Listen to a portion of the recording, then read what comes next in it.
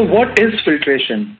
As most of you all must know, filtration is the process of separating a solid or a liquid from a certain mixture. So how does filtration work? Filtration can be achieved either physically, chemically, or through a biological process. The filter medium is designed such that it will allow the fluids called filtrates to pass through. However, it will retain solids that are called as oversize.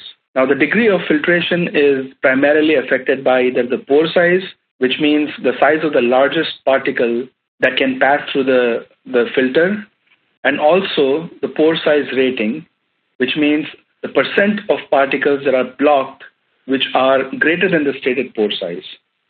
There are two types of pore size ratings. One is a nominal, wherein a certain minimum percent of particles, typically about 70 to 90% of particles, are retained.